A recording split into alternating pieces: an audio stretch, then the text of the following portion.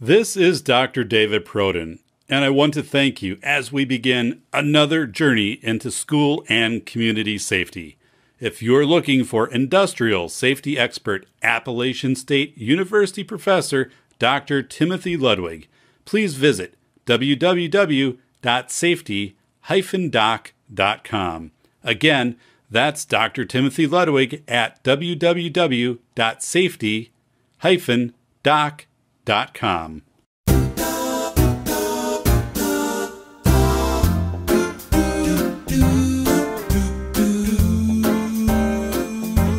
Welcome to the Safety Doc Podcast with author, radio host, and nationally recognized safety expert, Dr. David Proden. Join us each week as we discuss the best and most bizarre practices in safety preparation and crisis response. Follow Dr. Proden on Twitter at SafetyPhD. And remember, the truth will keep you safe.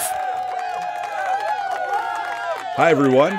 This is Dr. David Proden, and welcome to the Safety Doc Podcast.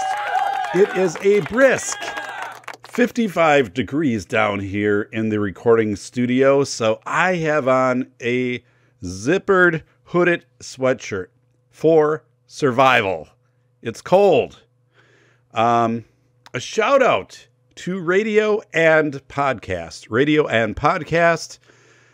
Check the site out. I am now featured on the lineup, radio and podcast, part of the Jim Mallard Network, the Mallard Show. Phenomenal interviews from Jim Mallard. He's had Roger Stone on a few times, but radio and podcast, very glad now to be featured in that lineup. Also, the 405media.com out of Los Angeles, California, featuring the Safety Doc Podcast at 2 p.m. PST daily, Monday through Saturday. I believe it's my third year now on the 405 Media out of Los Angeles. A thank you to John Grant and the 405media.com. So the last show where we interviewed Giles from What Three Words had a phenomenal turnout, very popular show. So incredible information shared about What Three Words, the three-word addressing system across the world. So I was very appreciative. We had two time zones. Obviously, he's working Great Britain. I'm working United States. I believe a 7-hour difference. But again, thank you for your support of that show. Was one of my most heavily downloaded shows in recent history. So, and I am still working on another show with Justin Dooley. We are going to take on the Kids Baking Challenge Network. Some injustices that need to be righted in that process. So we just got through a cold spell. It was minus 33 degrees on my way to work the other morning. That's without wind chill. That's a straight up minus 33 degrees. Now, I'm from Wisconsin, northern Wisconsin. This is southern Wisconsin. That's still very cold. But you know what? Once you live here for your entire life and you get halfway through winter, minus 33 isn't all that different from like zero. So it's not like you go outside and it's like, oh my goodness, this is awful. It didn't feel that bad at all.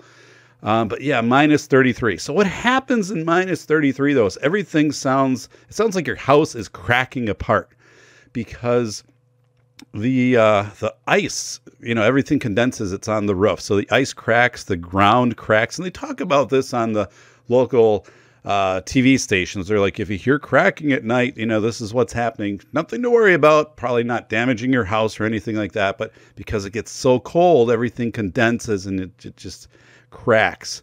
So yeah, definitely heard it. It's kind of like a low-grade thunderstorm that just goes on for a couple of days. But it's warmer now. I think it's like 0 outside. It's going to be 15 tomorrow.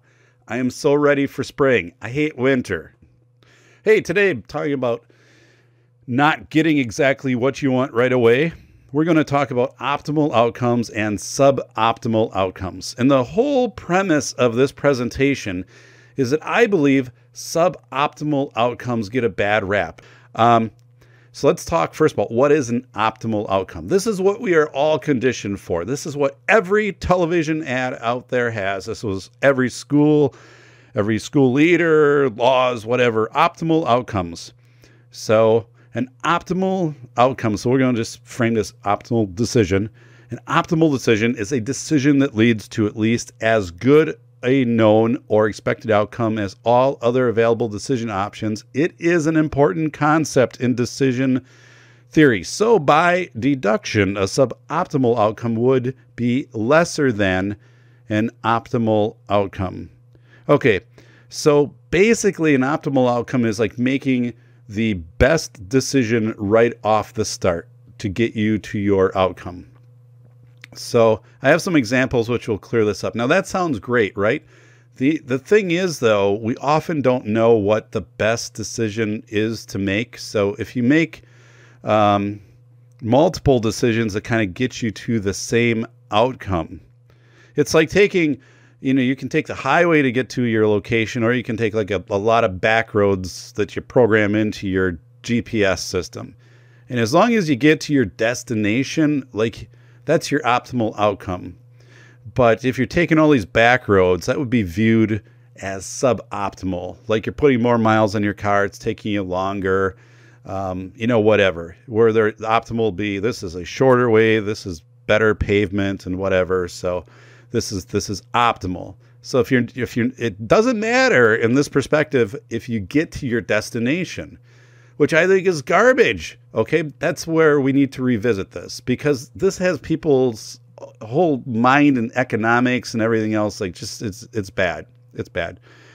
So I think we need to understand how this conflates with decision making. So suboptimal outcome, how this impacts decision making. As when we are talking about suboptimal outcomes, we are also recognizing that suboptimal decisions were made to arrive at those suboptimal outcomes. This infers that the decision-making process could be tuned, and perhaps this is true, but perhaps these suboptimal decisions were quite brilliant in the presented context and situation. Remember, all decisions are laminated to time, context, and situation. So maybe this day that you chose to go to this destination was this perfect, sunny, early summer day, and you didn't want to be on the interstate where everybody's driving 80 miles an hour and pulling jet skis behind, and it's noisy and people are weaving in and out and it's high stress. Maybe you want to take the back roads, be able to roll the windows down, and you get to see the green fields, things kind of greening up. You get the country air. And it's just beautiful and it's scenic, and you get, the wildlife and cranes and stuff like that. I'm just thinking of some of the routes that I choose to take on days like that and just enjoy the journey.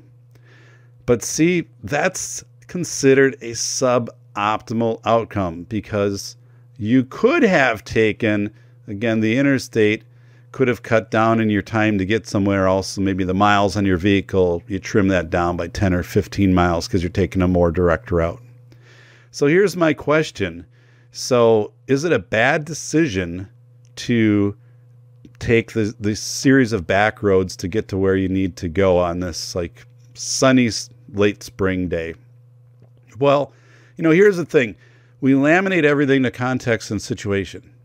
Maybe it's also relaxing for you. And it's just, it's mentally relaxing. You're surrounding yourself with more green. You can take your own pace. If you want to, pull off for a little bit, you can do that. It's one of those things where I think there are so many benefits that just are realized, but the benefits of, is this more relaxing for me? Is this just more enjoyable for me to do this drive? That doesn't really count into this optimal outcome of variables. It's only like, did you get there? How fast did you get there? And did you get there like in the least miles as possible? It ignores everything else. So these are the types of things where suboptimal decisions, there's value in them, but they're not valued. Okay. So, and I took a lot of notes here, but this is stuff that I wrote. I didn't copy this from somewhere else and bring it forward. Any study will frame suboptimal choice from the deficit perspective. So if you go online right now, jeepers, my armrest. All right. If you go online right now and type in suboptimal outcomes in a Google search, all of the studies that show up, all of the definitions are going to put that in a deficit perspective. That's a bad thing. Like, here's the studies in suboptimal decision making in banking and in healthcare and whatever. And the whole objective is to try to get rid of the suboptimal choices. Help people get through that. It's called heuristics, knowing what your options are and then choosing the best option or one of the best to. If you are making choices, you're making as few choices as necessary to get you to your outcome. So it's all deficit perspective. I think that's garbage. I think it's garbage. So whether it be the paradox of suboptimal choice or solving the problem of suboptimal choice. So let's break that down a little bit. Again, as long as you accomplish what you want to accomplish, yes, you can have efficiencies built into the system.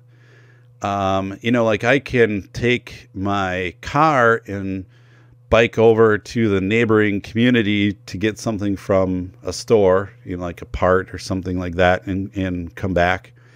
Or if it's a nice day, I could actually bike it. It's going to take me probably 3 hours to bike over and back, if not 4. But if it's a nice day, that's not a big deal. And I'm also out in the fresh air and my body is benefiting from the exercise and the sun. I'm getting the vitamin D and just so many things out of that. But if you compare the two, the biking is suboptimal, right? It's completely suboptimal from the way that this is framed out of this whole simulated annealing type process, which we'll get into in a little bit. But I think this is wrong. I think people are using the wrong variables in this. And so if you are telling people there's one best way to do things, first of all, like everybody's different. I don't know how you come up with that. But let's say you're telling everybody there's one best way to do things. In some cases, there are just ways to do things. Like if you're going through a toll booth, like there is no really better technique to go through a toll booth. I mean, you pay the toll and you go forward, whether you have the money ready or whether you have it here, whatever. I mean, little things like, it doesn't matter, okay, because it's the same process. Using a vending machine, okay, like some of that, like there's pretty much a suboptimal outcome, or an optimal way to do that. But okay. So once you tell people there's an optimal outcome, there's the one way to get from here to here or to accomplish this task or to accomplish whatever in your life, okay? This is what I want to be in life, and you've got one way to get there. One way to get there. Okay, that primes people for one convergent, universally acceptable solution. So let me do that again. That primes people for one convergent, universally acceptable solution. Meaning, so convergent, that, again, there's one way to do it. So you're teaching everybody, people are expecting you, here's the one way that you're going to, get your house in life and get your job and, career and whatever. It's convergent. It's this one way. And this is universally accepted. It's this formula. It used to be, what was the formula, right? It was go to college and get your degree and get out and get a job. And I would argue that's a pretty flawed formula. It's much better to look at these I don't even want to call them, I'm going to call them suboptimal choices because technically that's what they are referred to.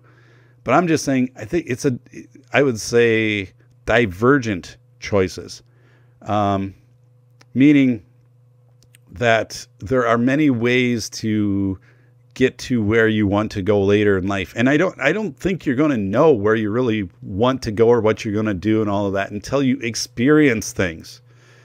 So it's like taking a map, and you're going to take a vacation and it's all laid out for you. Remember the old days with AAA? Like you could tell them where you want to go and they would send you the maps and everything would be highlighted. It was kind of before the Garmin age. And I mean, so it was all kind of done for you.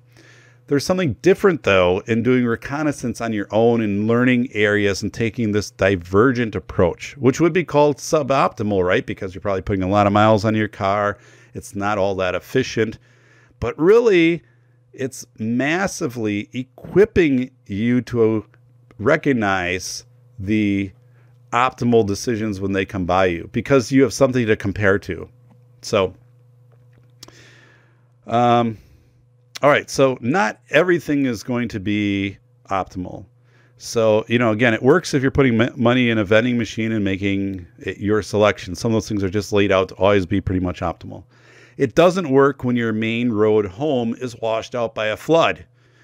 So your optimal way is, I always take this way home. It's the shortest distance and gets me home in 33 minutes. And now it's like there was a flood, road's gone. Now you've got to take a whole bunch of back roads. Maybe some of those are washed out. So you got to figure out what your suboptimal choices are going to be in order to get your way home. But ultimately, if you get home, you've accomplished what you set out to do. You've reached that optimal state.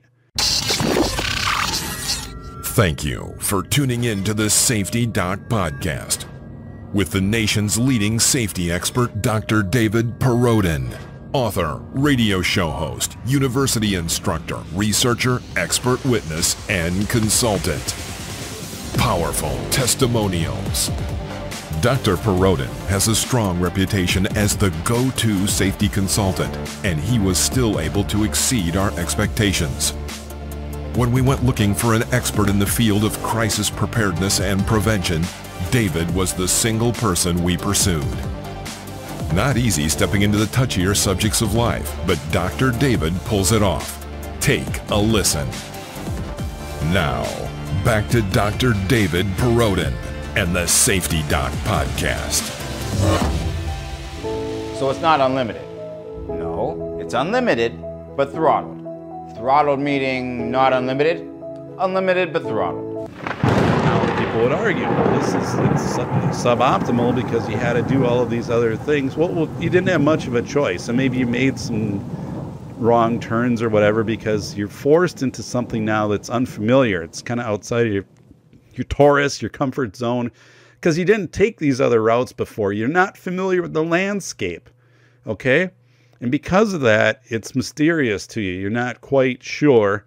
So you gotta incrementally work your way through some of these roads to get your way home. But you get home, right?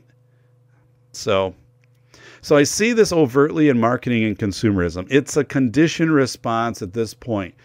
If you want this is what you have to do. If you want to be cool at Christmas, it's what I always think is crazy because I don't know of anyone who's ever done this.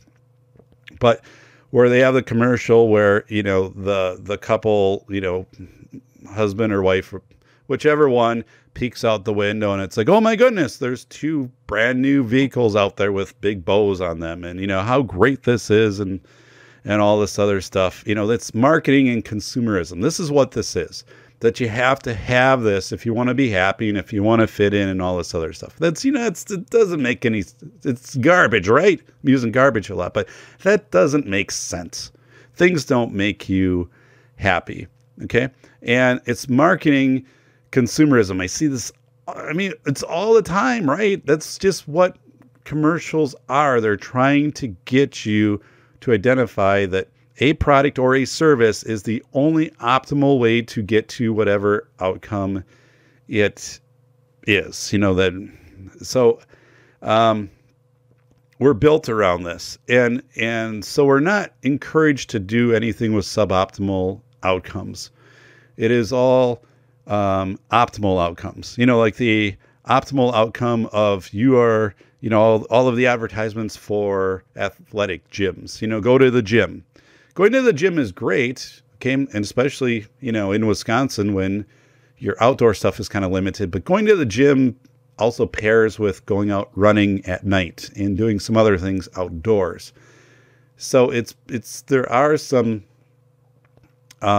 divergent ways to get yourself in shape versus the convergent thing of like going on the one machine. There are more ways to get in shape than the one fitness machine, which is advertised on TV, right?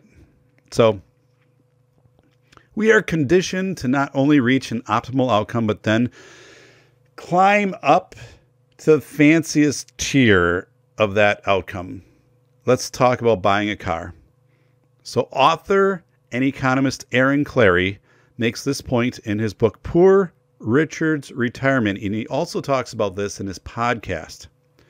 When he mentions the utility of a vehicle, he talks about his own purchase of replacing his vehicles and buying used vehicles that are in good shape, low mileage, they have some years on them, and all of the depreciation largely is off of the vehicle, and things that are fairly still easy to fix, although that is becoming harder and harder as vehicles become encased with more electronics. It's not the days of being able to pull out the ratchet set and whip out the spark plugs and change them out and do all of that stuff on your own. It's getting a little bit harder the way they put these things together. But let's go back to Aaron Clarey and Poor Richard's Retirement. He also wrote several books. One is Reconnaissance Man, which I did a review on, and I encourage you to read that. That definitely identifies a path of suboptimal decision making to then get to the point where you understand what is your optimal decision. The example there is saying, check out the United States.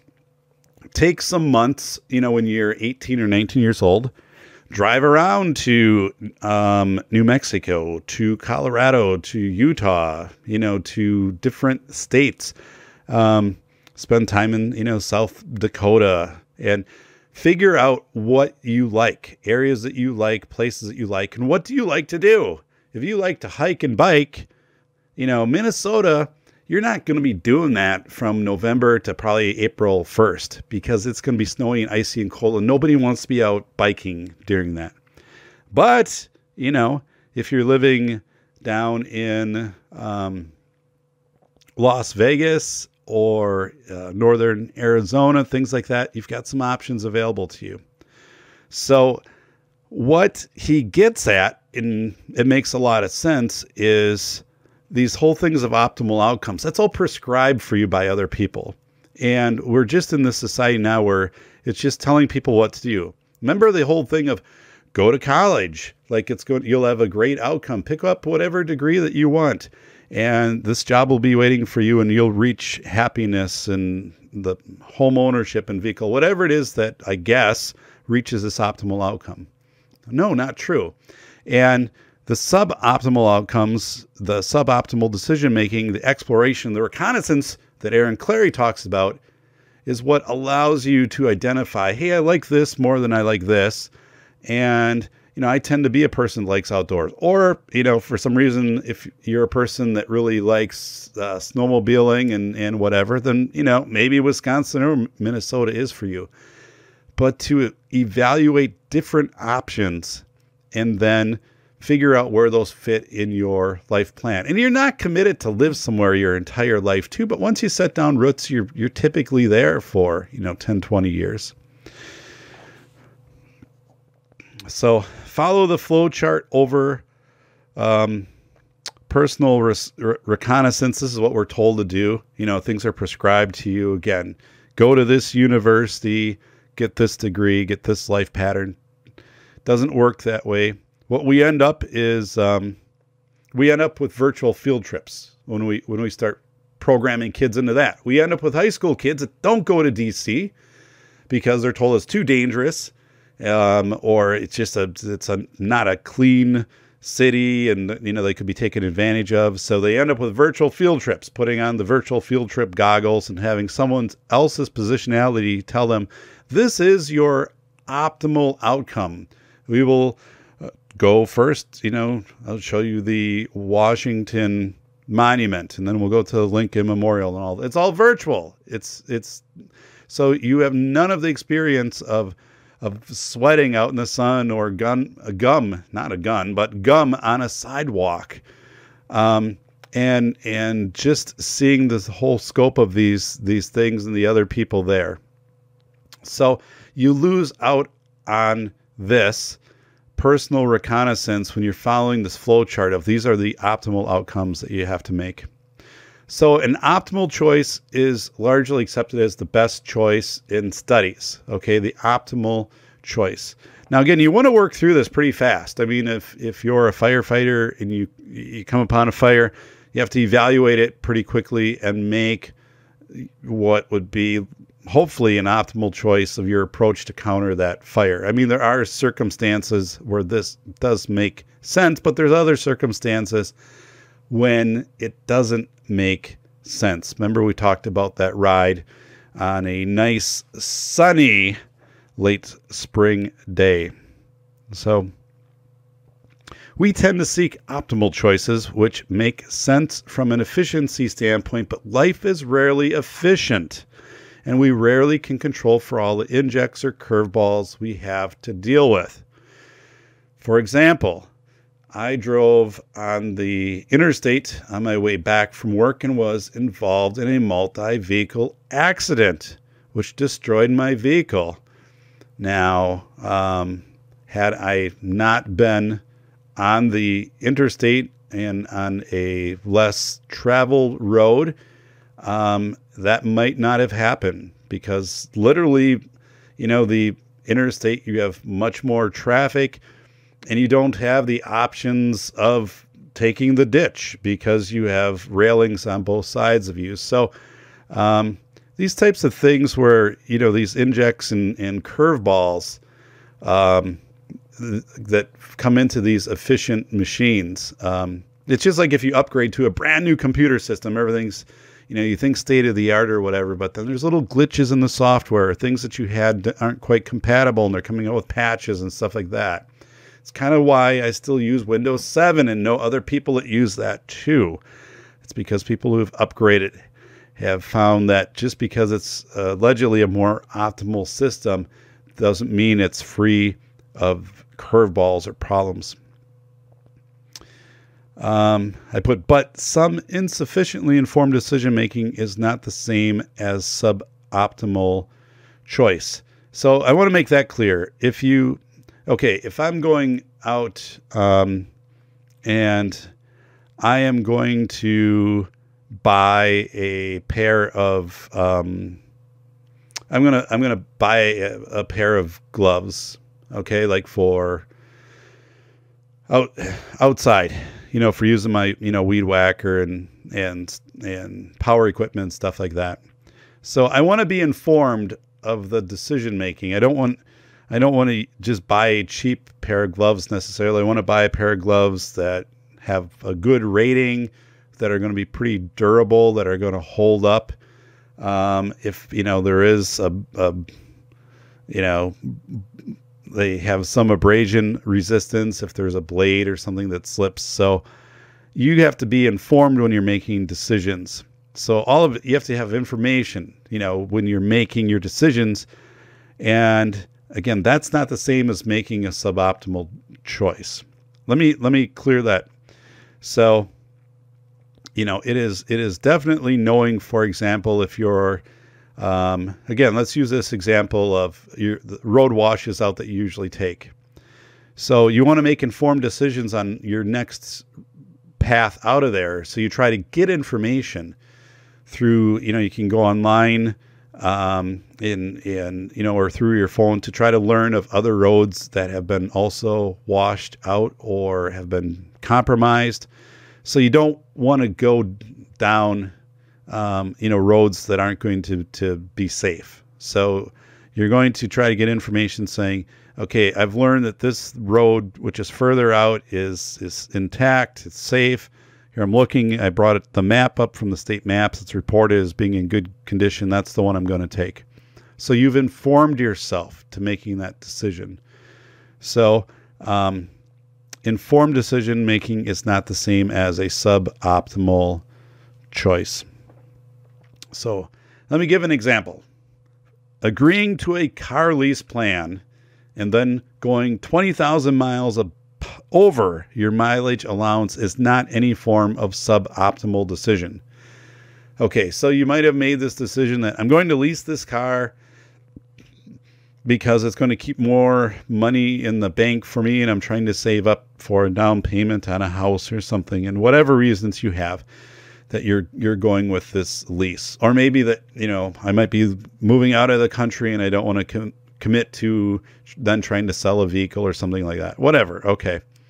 But if you've agreed to this car lease and you're not informed of the lease, how many times do we see these things with people? I didn't know taking out a student loan that I had to pay it back. Right? Come on. Or I didn't know what interest was, and I was taken advantage of. Oh, come on. You are not taken advantage of. I mean, since we've been little, we understand what money is. All kids have the concept of what money is. You need to be informed, and if you're not informed, that's ignorance. So on this car lease plan, I knew somebody that did this, by the way.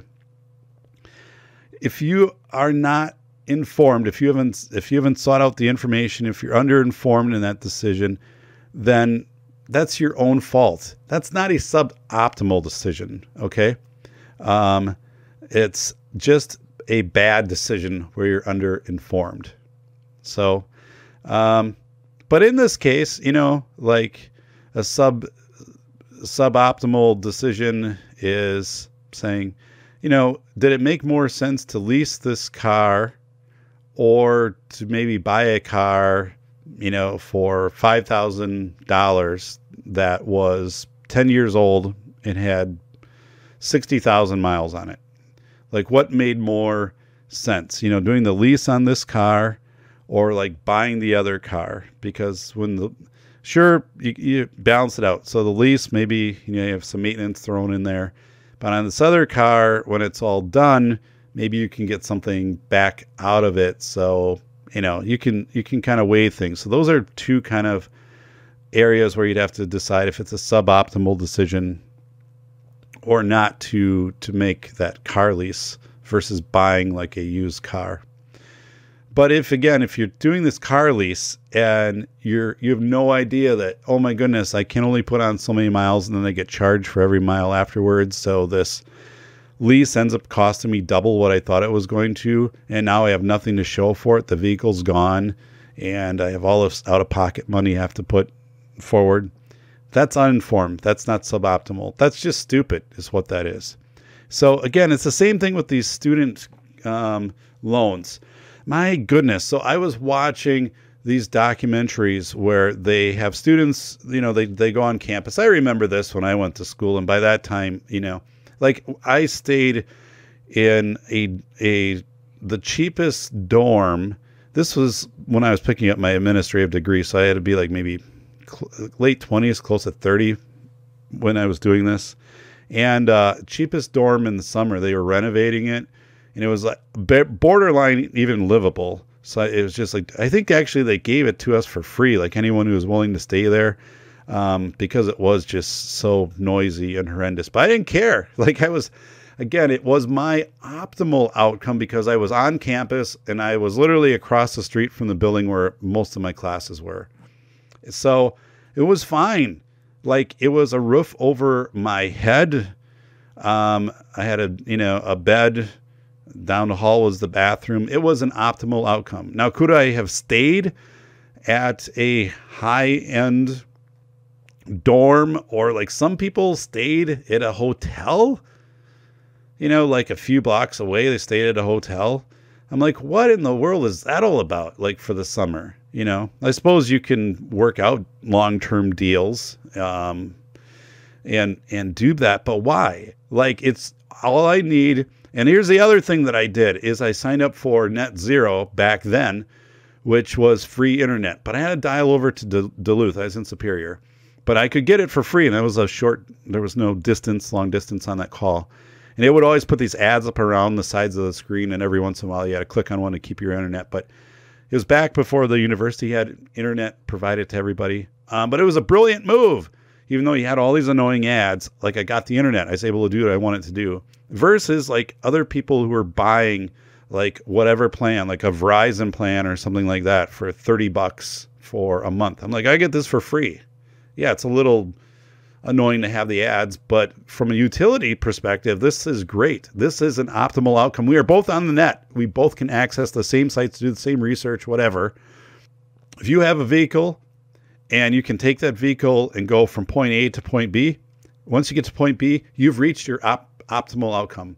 Whether that vehicle is a $3,000 Kia or an $80,000 BMW, doesn't matter. It doesn't matter. It does not matter at all. But we're convinced that the BMW is the optimal outcome because it's more responsive and it's a faster drive and better stereo and better suspension, all that. But yeah, those are all niceties. It doesn't matter. You still have a vehicle to get you from point A to point B, which is B is your optimal outcome, and it gets you there. And now you have all of the money that you would have thrown away on this BMW, which someone might dent up or steal or whatever anyway, and it's a vehicle. Things we didn't even have 200 years ago. So, I mean, the luxuries, when people look at these things and they'd be like, oh my goodness. But this is where we get always sold up. We get sold up. People try to convince us you have to have the better house.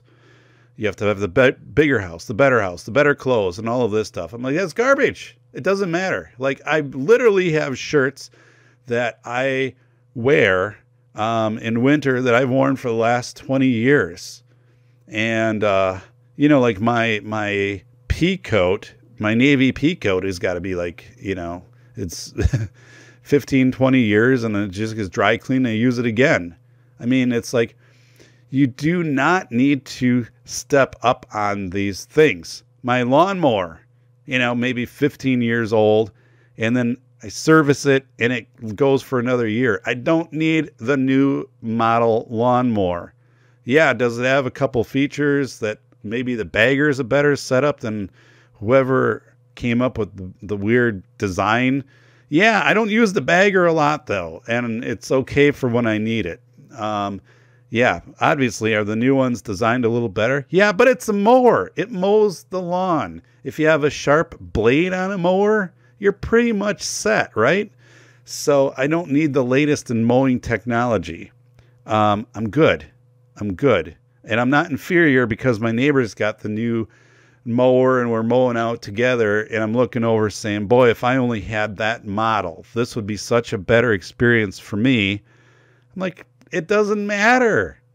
We still have the same optimal. At the end of the day, our lawns look virtually the same. I think mine probably looks a little better because I always cut some patterns into it. So it looks like the outfield at a baseball stadium. That's just a little extra time I put in because I just kind of like being outside. But it doesn't matter. What is it in that Bill Murray meatballs? It just doesn't matter. It just doesn't matter. Was it Camp Mohawk? If they have all of the things and the personal masseuse, it just doesn't matter. That's good. Check that out. Bill Murray. I think it was 1979. Could have been 78. He was a camp counselor. But there's a lot to be learned about suboptimal outcomes and optimal outcomes actually from watching that movie, kind of with that in mind. So let me move on here. So summer vacation in Duluth, Minnesota, we go to Canal Park. So here's what I do is I put together the plan for the day. And I'll be like, okay, here's what we're going to do for the day.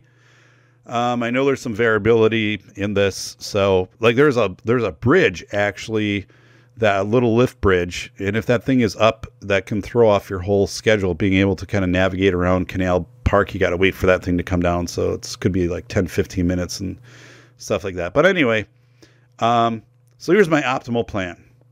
You buy the tickets for the 10 a.m. harbor sightseeing cruise. Okay, I can do that online, or I can do it in person, doesn't matter. But get the tickets. So 10 a.m., we're out. I know the cruise will be back by about noon.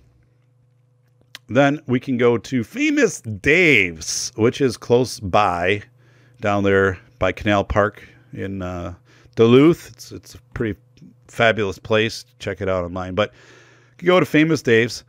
Don't go there often, but I do like it. Grab something to eat, and then we can drive back to the hotel, which is going to be in Superior. Why Superior? Because it's cheaper. It's cheaper to stay in Superior, which is right across the bridge. It's a 5-minute drive than it is to stay down in Duluth by Canal Park. So it's much, much cheaper to stay in Superior. And it's cheaper to eat in Superior. So Superior is more of a depressed area. Duluth isn't. So I just skip across the bridge, stay in Superior. Not a big thing for me. Again, it's a place. The kids, stay somewhere. The kids have a pool, and if we can get a breakfast thrown in there, I'm all for it. I don't need to be looking out onto the harbor to see the 1,000-foot freighters come in at any hour of the day. I can get my fill of that when I'm down at Canal Park. I know when the boats are coming in. I can check the schedule. So that's my schedule. We get back to the hotel. Kids have some time in the pool. I can check the internet if I want and just kind of hang out. Eat at Perkins or, one of the family restaurants. Again, in Superior, cheaper than Duluth. We go at night to Duluth Huskies game, buy the cheap tickets because it's never sold out. It's historic Wade Stadium. It's a pretty awesome place. And as soon as you go in, you can just sit anywhere you want anyway. So, yeah, literally. I mean, so it's like minor league baseball in Old Park. So you can take the whole family for like $30.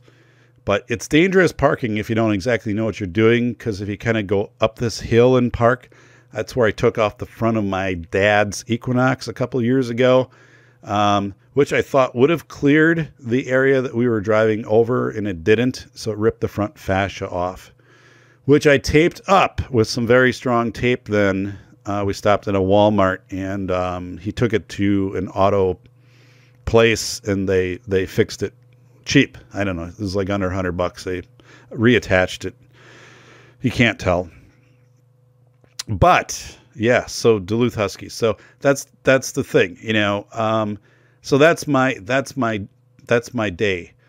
Now, if that's my optimal plan. Now, if that gets messed up and I've got to switch things around because, the Husky, it's going to rain, so we can't do the Huskies game. So then maybe, I can move something else into that spot. Maybe we swim later. Maybe we do something else in the afternoon, like hang out and watch the boats a little more, do the aquarium, there's some other sightseeing you can walk along in Duluth, right along the Lake Superior. So you can mix some of these things up. So, those can be your suboptimals if some of your optimals are gone, like the baseball game. So, or if the harbor thing is filled up, then we do something else and then we adjust. But ultimately, it's like you have to be willing to go with your suboptimals. And so you put your optimal plan together and you adjust. But usually, things like that work. So think about this as a cross-country flight. So you book a direct nonstop flight. Awesome, right? You get on the plane, you're going to end up at your destination. Then something happens. Maybe it's a weather system. Flights are getting canceled everywhere. And now you're in the process of what's known as simulated annealing. Okay, simulated annealing is working the problem. So no longer are you going from Chicago to Los Angeles. Like that's gone. That's gone. You don't have that flight available to you anymore. So this working the problem, or this whole Apollo 13 approach, okay, which is basically figuring out your suboptimal outcomes. So you look and you say, well, I can fly now from Chicago to Dallas. I can go from Dallas and I can fly up to Bakersfield. From Bakersfield, I can get a bus, which a Greyhound bus will get me down to LA. Okay, so like those are a whole bunch of suboptimal outcomes that still get you to your optimal outcome, your destination of Los Angeles. Why you'd want to go there, I don't know. But I'm just saying for this example. That works. Okay, you've just worked the problem through suboptimal outcomes. But unless you've done reconnaissance, unless you're used to that, and understanding that there are divergent ways to get to an outcome. And maybe there's something you're going to discover with this flight to Dallas or whatever. It's like, you know what? I kind of like this. Maybe I'm going to look at this when I'm planning, because, if you plan flights and they have multiple stops in them, they're cheaper, right? In different times of day that you're doing this. And if time isn't a huge factor for you, you can save the money and still get to your outcome. If time is of, it's really important. I mean, if you're traveling with a whole family, yeah, I want to cut down the wait time, because I know that's just not going to settle well with having your family at the airport. If it's just me for business or something like that, it's a few hours one way or another. It doesn't matter to me if I can shave some dollars off of that. So it's not like they give you the bad airplane from Dallas up to Bakersfield or something like that, right? An airplane's an airplane, kind of like we were talking about the cars. This whole thing, too, with suboptimal outcomes and optimal. I think suboptimal outcomes also play into delayed gratification and a delayed reward system, meaning, you're willing to go through more to get to where you want to be in life. For example, like, working several part-time jobs to save up, instead of maybe taking out big loans. So, you can come, or let's say if you're going into the military, and then, I have a good friend that did that, went into the military and came out, took his GI Bill, got trained in computers and became a coding specialist and did very well for himself, zero debt. So again, these whole things of delaying gratification. So in his case, it was delaying going to college and racking up the loans, but getting out 4 years earlier. But he went and he got real life experience in the Navy. And so he got to do a lot of cool things. And he stayed in the Navy Reserves after a while and found he liked that. And it built up an additional retirement source for him and some additional income. So he's positioned really well now because he chose delayed gratification and some of these suboptimal outcomes. He also got to see places he never would have got to see if he would have just picked out the one college. And he's like, I'd really like to go back to like here and here and here and here, which were ports that he stopped at when he was in the Navy. So in studies with pigeons, researchers found that pigeons that had been denied food tended to make suboptimal choices compared to control groups that had access to food. So that seems like very obvious and stupid, right? So this is really just adding stress and moving the pigeons to the crust of their Taurus. I mean, if you're not feeding the pigeons, you got two control groups. You got one group of pigeons that's hungry. Yeah, they're going to eat anything you throw their way. Stale bread, Skittles, a piece of pizza, whatever. They're going to go for it. It's a suboptimal choice. They're going to make a suboptimal choice if they're hungry because they're not going to wait it out until, they can get to fly another 20 miles or whatever to the location where the berries are that are really good for them. It's like you do what you got to do. You got to eat or die. But this whole thing, this was a study that was all framed out as this is suboptimal. When these pigeons get hungry, they make suboptimal choices, which then just don't give them the nourishment. It's just not good for them long term. Well, yeah, I get it. Maybe that fits in with delayed gratification, but what do you expect them to do? They're pigeons. And at some time with people, you have to make suboptimal outcomes. It's like in Lessons of Lower Manhattan.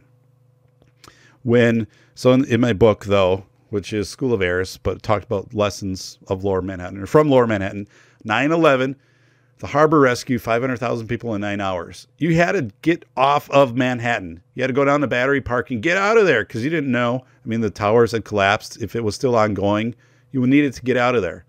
So if you need to go somewhere over New Jersey, maybe you got to take a boat that's going to Hoboken. That's a suboptimal outcome. It gets you off the island, right? But Hoboken's not where you want to be. But it's better than where you were. And then from Hoboken, you got to figure out your way home. Okay, so, if it's Newark or whatever, I can take this, or I can, get on a bus, or I can have, I have to figure out now what my other options are. So I'm probably going to be making some more suboptimal outcomes to get to where I need to go, but I'm going to get there. But that's this whole thing of we look at if the study like this, see, this is what frames out of saying, if we make choices that, like a pigeon eating a potato chip or something like that, it's bad for it. Pigeon's going to have high cholesterol, bad for its arteries. Yeah, the pigeon's starving. It needs to eat. And it gives enough calories to then move on. And it probably is going to go back to like the food that it likes and things when it actually has stuff provided to it. So to say something like, when it's stressed or it doesn't have the resources to make a suboptimal outcome, that's more survival. I think anybody would do that. But it doesn't mean then that person's going to always be patterned. And I guess maybe there's some lesson in this of, should the pigeons have held out longer waiting for like the good food? And maybe that's something with people that, do you wait out longer for the better job offer instead of taking a job where you're going to, move somewhere for 2 years, which you're not going to stay there, then you have to move somewhere else, than waiting for a job in a location where maybe if you buy a place, you can stay there because there's going to be more opportunities within an area that you can just kind of switch jobs. I don't know. I'm just saying it's kind of goofy. So safety drill. School safety is not about suboptimal outcomes. Safety drills, situational awareness and exercising discretion for the presented context and situation versus a linear predicted move from point A to point B or point K or whatever. So school safety is, they don't teach suboptimal outcomes in school safety. It's very linear of saying when you have a fire drill, you go down this hallway and out this exit. Okay. So, but what if that exit is blocked, or what if there's a fire there? Then what do? You have to weigh your other decisions. Okay. It's suboptimal outcome, suboptimal decisions. This is the way you're supposed to do it. But if you don't do it, then you got to do it another way. But that's not the way handbooks are done. That's not the way drills are done in anything. It's always like there's one convergent way to do things. It's flawed thinking. It's horrible thinking. It's deadly thinking. So you examine outcomes by examining process. People always mess this up. This is what I work on in consulting. People don't understand this very well, and I rarely see this in practice. What happens is that most people are binary on the outcome. Thumbs up or thumbs down. Good outcome, not a good outcome. Okay. I care more personally about studying the process that led to the outcome over the actual outcome, as improving process will improve outcome. For example, if you are running a bomb threat simulation in a school, okay, you can look at the outcomes of how long did it take students to get out of the building, how long did it take to notify parents, maybe, whatever things like that you actually want to objectively measure. Okay. I guess, that's okay. What's more important is to understand your process of making decisions during that drill. Like, what happened if a student was unwilling to leave the building because they weren't going to go without their backpack? So are you going to drag them out of the building? Are you going to let them go out with their backpack? How are you going to handle that? Kind of all of these weird things that are going to happen. What if, like, your evacuation zone, suddenly police and fire there, and they're like, you got to get 4 blocks away. And you're like, well, we typically go 2 blocks away to like this parking lot we stage there. And they're like, you can't, that's not your rally point. It's all within the perimeter. Now you got to move. So this whole thing is like, you examine process through understanding, or you examine process. And if you can improve your process, understand your options, by studying process, the system of process, you'll always improve your outcomes. It makes it less personal too. If you do outcomes, you usually end up blaming somebody. It's Bill's fault, Carol's fault, whatever. No, you look at the system, and then it becomes much more divergent. You just say, hey, at this point we made this decision. What other decisions were on the table? What other suboptimal decisions, I guess, were on the table? But ultimately, if everybody gets out safe, you've reached your outcome, your optimal outcome. It's not going to be as easy always as A to B. Let me wrap this up. School evacuation. An initial rally point might be sufficient, but let's say the evacuation is due to a fire that's near the school. Harmful fumes are spewing out of a building, and they might be blowing toward this rally point. Suddenly, fire and rescue says, you got to move. You can't be here at this rally point anymore. We're pushing out the perimeter. So you're pushed out another half mile to an area like you've never thought about of staging any buildings in this area, what you're going to do. But police, fire, law enforcement, they'll work that out with you. They'll be like, here's your point. We already talked about what 3 words can be used to identify the exact rally point in the moment, working the problem, getting it out to parents for unification, all of that. That can be easily done. But again, so is it each of these relocations would represent a suboptimal outcome. So you first go to a rally point, then they're telling you, no, you got to go to another one. Maybe you got to go to another one. It always happens like in hurricanes, right? So they evacuate you so far north, and then they'll be like, nope, you got to keep going because it's still like moving inland. So then I knew someone in Hurricane Katrina who ended up doing this. Like had like 4 times they had to pack up and then like move further north and further north and further north. So each one of those is kind of like a suboptimal outcome. That's changed by the context and situation. Like the storm changes, the Hurricane Katrina changes, and you respond to it. But ultimately, you get to your optimal outcome, which is out of harm's way of the hurricane, and you're okay. But then people be like, well, you should have gone there like right away from the start. Well, you didn't know. Like it was dynamic, the situation. Like I didn't know. Who knew? So the thing is, folks, like suboptimal outcomes or suboptimal decisions are viewed negatively. And this is a big mistake. We give it a bad rap.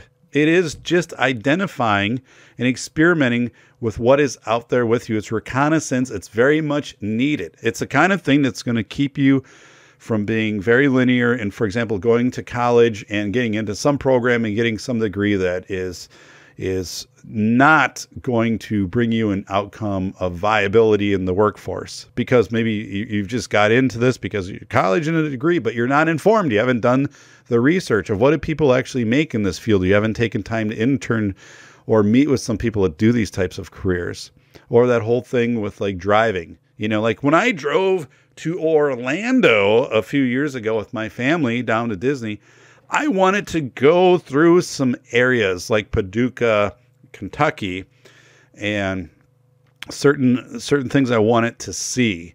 So it wasn't the most efficient route. It was still pretty efficient, but it could have been more efficient. Like we could have trimmed some time off of it.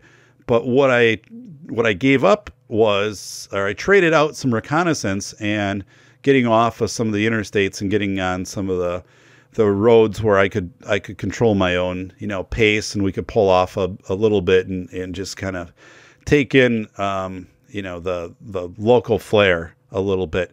So there's nothing wrong with that, because we still arrived at Disney, maybe 2 hours later than what we were going to arrive there anyway. And it didn't matter, because the first day we got there, we knew we'd get there early afternoon and kind of unpack our stuff, do a little reconnaissance around like our resort area. And then we had a reservation later that night to eat. And so, but again, we give suboptimal outcomes a bad rap. And I'll go back to this whole consumerism of, getting caught up in, you have to have whatever type of vehicle or clothes or whatever.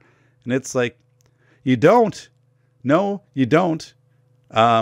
And you'd be much better off. You'd have much more control over your life, and you wouldn't be captive to maintaining these things. And like, this $80,000 vehicle versus a $4,000 vehicle, which is still going to get you to the same place, the same outcome. So, but we don't teach people this, right? We teach people more and more that it's one way. You have one way to do things, one optimal decision, one optimal outcome. No. You can get to your outcome by taking many different decisions, being very divergent to get there. And that's really going to make you better, because you're going to have a broader knowledge base, a broader reconnaissance.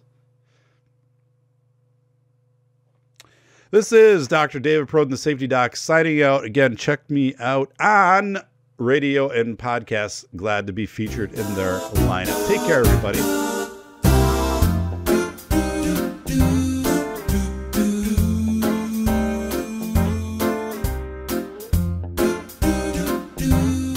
This has been the Safety Doc Podcast with author, radio show host, and leading safety expert, Dr. David Perrodin. Remember to check back each week for the latest, best, and most bizarre practices in safety preparation and crisis response. You can find Dr. Perrodin on Twitter at SafetyPhD. And remember, the truth will keep you safe.